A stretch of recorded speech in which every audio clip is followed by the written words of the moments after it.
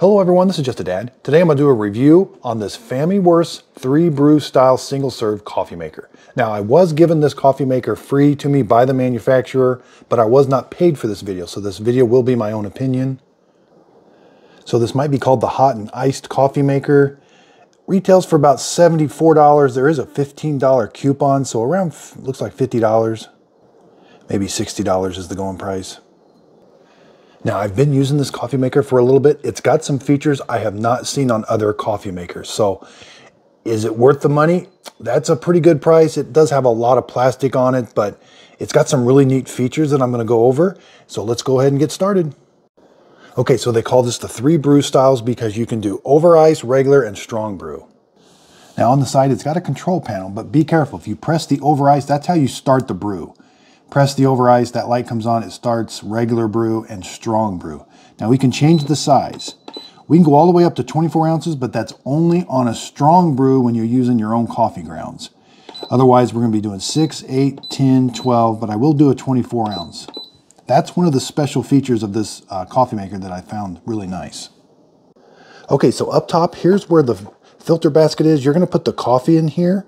You can brew your own using your own coffee grounds and tea leaves, or you can use a K-Cup. It's got this adapter that we can put in there. I'm going to show you how to use that. Around back, it does have a water reservoir that is removable. Miss Fiona is sacked out, taking a big nap. And on the side, it's got some nice markings for different measurements. Okay, so let's take a closer look at this filter basket. Again, that's a wire filter around it. Now, you can fill it up to the max line. That's 6 tablespoons. You can put up to 6 tablespoons of coffee in here. Now it's a little hard to see, but the max line is right below the word max. There's the line for it. And I've filled this up with a tablespoon, and you can put up to 6. Now, that's if you're wanting to do the full 24 ounce. You can put 6 tablespoons of coffee in here, or you can just put 2 tablespoons or 1 or anywhere in between. Now, if you want to do a K-Cup, you're going to take this filter basket out, and then you're just going to put this K-Cup adapter in. It's got a needle on the bottom. It's going to pierce the K-Cup, so you're going to put the K-Cup in. I like to pierce it. Go ahead and just push it down. It pierces it. Be careful of the top. And then when I close it, it's going to pierce the top of that K-Cup. K-Cups have 2 tablespoons of coffee in them, so I like to do 8 ounces, but you can do 10 ounces or 6 ounces. Another neat feature I thought was this drip tray. It's kind of neat. You can kind of have it that way. You can turn it over and then put this in. It looks really stylish, and it kind of lifts your mug up a little closer. Okay, so since I've got a K-Cup in, let's do 8 ounces. Let's just do a regular brew and check some temperatures. Just press that button, it comes on, and it's gonna start, it does start brewing right away. Okay, so it only took about 20 seconds. Coffee is starting to come out. Okay, so it starts out around 185. It ramps up really quick. I do see almost 200 degrees coming out here towards the end. There's 190, there's 194, 195. So the coffee smells really good that it's brewing. It's got a nice even stream. I'm not getting a lot of splashing around. Okay, so it's finishing up here. It is going to beep at us when it's done. Took about 1 minute and 40, almost 2 minutes. And we end up with a very hot cup of coffee. About a 171, and that's a very hot cup of coffee. Here's the coffee. I've been drinking it out of here. It makes a really nice cup of coffee. Yep, it's very, very hot. Very hard to drink right now. Now, I could have done an over ice with the K-Cup, or I could have done a strong brew. Now, there's the beeps you get towards the end to let you know that it's done. Okay, so let's open it up here. Let's see how the K-Cup did. You've got this K-Cup adapter. Be careful, this can be hot, but you're gonna take it out. There's how it did. Okay, so another nice feature is, so say you got a travel mug here and you wanna brew into a travel mug. Let's use our own coffee grounds. Let's flip this around so that we can get a nice tall travel mug in here. Again, this is all very well built. If I can't get it in there, then I can sit it down like that. So with the travel mug, I could do 12 ounces. Now, 24 ounces won't fit into this. You have to get a bigger container for that, but I could do 12 ounces into it. And then the nice thing about it is you can use your own coffee in here. Again, so for 12 ounces, I would put 3 tablespoons. Again, this will hold up to 6. You could put 6 and have an extremely strong cup of coffee, but you could put up to 4 tablespoons in here. I think that would taste good. Close it. And then you can do a regular brew or a strong brew or even over ice. I'm going to do it over ice next. Okay, so for the over the ice, I'm going to use the filter basket and my own coffee grounds. You can use a K-Cup. That is fine too. You can run just 6 ounces through it on the over ice. That'll work fine too, but let's use our own coffee grounds. I'm going to put, so for over ice, it does brew hot. It lowers the temperature a little bit, but it's going to melt that ice a bunch. So you want a really strong concentrated coffee that's going to get diluted when it melts the ice. So I like to put 3 full tablespoons of ground coffee in here. And again, you can, I'm using medium ground just for a normal drip coffee maker. You could go to like a medium coarse grind for a iced coffee. Might taste a little bit better. And you're simply going to close this lid. It's got a little latch there. And again, it sits right up here. Then you're just going to close this and that'll snap close. Now they recommend, and this is, I think tastes the best, is doing a 6 ounce.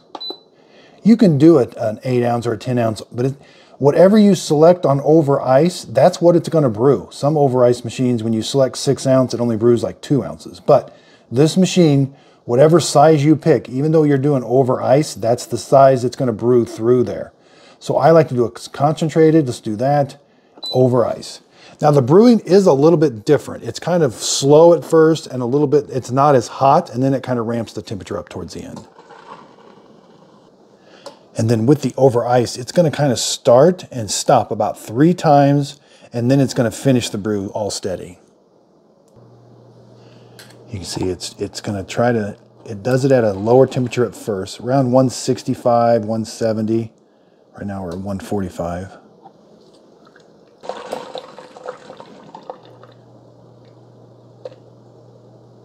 There's about 155. Now that's going to melt that ice, so you want to make sure and use a lot of ice.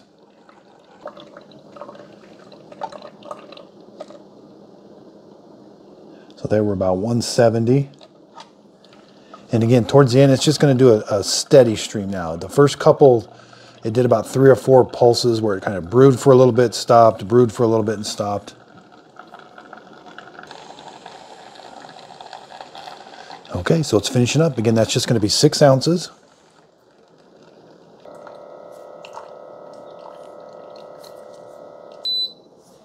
Okay, so you get 2 beeps when it's done. Let's take it out. Yeah, it feels like a very cold, refreshing drink. So I'm going to add some milk to this and some syrup. Yeah, that's what I like to be, around 35, 36 degrees for an iced coffee. Okay, so let's take this out. Again, be careful. This can be hot. And we can take a look. Again, be careful. That's really, really hot. But we can see there's the brew. It brewed the coffee. It doesn't overflow it. It does a really good job of brewing.